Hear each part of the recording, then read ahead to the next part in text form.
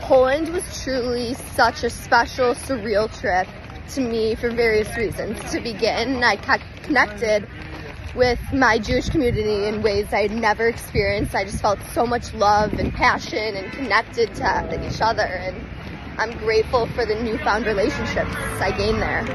Yeah, and to bounce off that, we went with a group of people we didn't know, had never met before, and after the experience touring the concentration camps and being as a group all weekend, we truly felt like we were family with one another, and a bond we'll forever have, always.